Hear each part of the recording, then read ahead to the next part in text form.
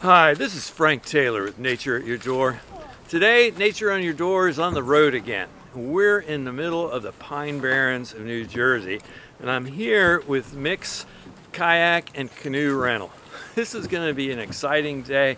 In this episode today, we're going to talk about the ecology of the Pine Barrens, talk about some of its unique flora and fauna. So stay tuned. Right here in your backyard, you never know what you're going to find.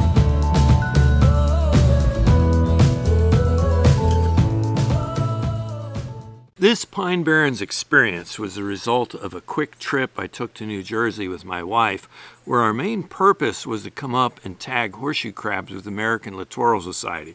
If you haven't seen my horseshoe crab tagging episode, you need to check those out. And we found ourselves with an afternoon to spare, so we had Mick's shuttle drop us off here at the Wading River at Hawkins Bridge. The Wading River has got to be one of the most beautiful rivers in the Pine Barrens. And here it gives us a glimpse of the lowlands of the Pine Barrens that are dominated by Atlantic white cedar swamps, pitch pine, and hardwood swamps. In this video, I wanted to give you a real appreciation for exactly what is the Pine Barrens? Well, the Pine Barrens is a unique ecosystem, and it's the largest remaining Atlantic coastal pine barrens on the entire east coast of the United States. Within this expanse of the Pine Barrens ecosystem, 1.1 million acres of it has been designated as the Pinelands National Reserve. That reserve alone is 22% of the state of New Jersey, and this area is also designated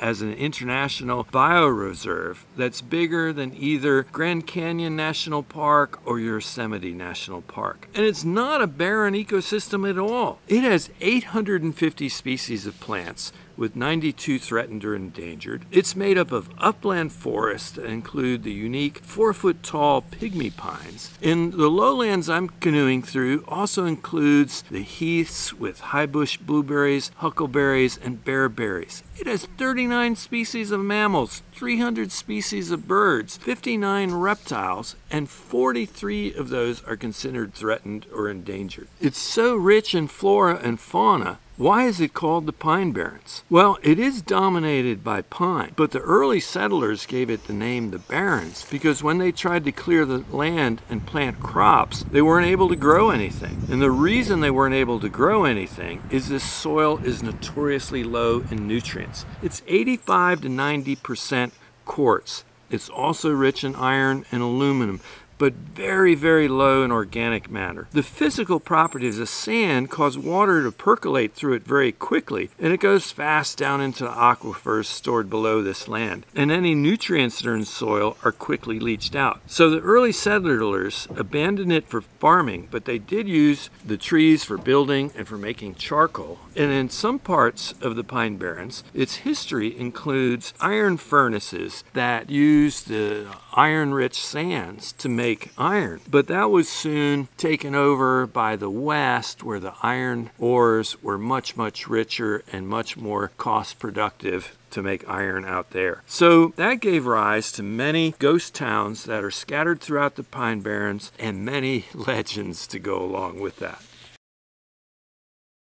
So my window today of the Pine Barrens is from canoeing down through these coastal blackwater streams and rivers. This black or tea-colored water comes from tannins and leachates draining from the pines in the swamp areas, as well as iron precipitating from the water, which creates rust-colored deposits and a reddish color to the water as well. It's really, really beautiful, and it gives rise to the unique flora and fauna of this area. I am most intrigued by the Atlantic white cedar that is abundant in these swampy sections along the river. Their leaves are characterized by this unique scale-like foliage, and its peeling bark and magnificent size and height is nothing like I've ever seen before. I've never been in a white cedar forest like this. Not surprisingly, my van is lined with tongue and groove cedar. It's a lightweight wood, it's resistant to decay, which is great for condensation and vents, and it's also resistant to warping at varying temperatures. So it's the perfect finish for the interior of my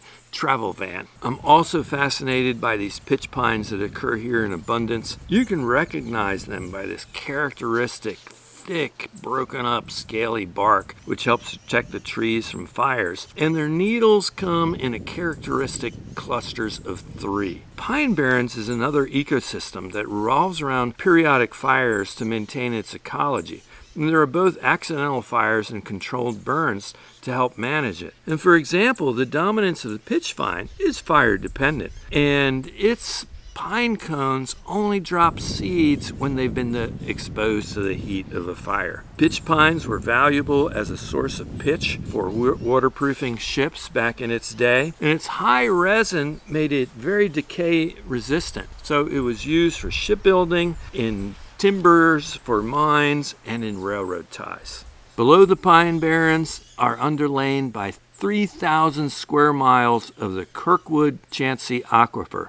This aquifer contains 17 trillion gallons of fresh, clean water. So here is almost another surreal natural resource that requires both protection and regulation due to its demand for drinking water, businesses, and agriculture.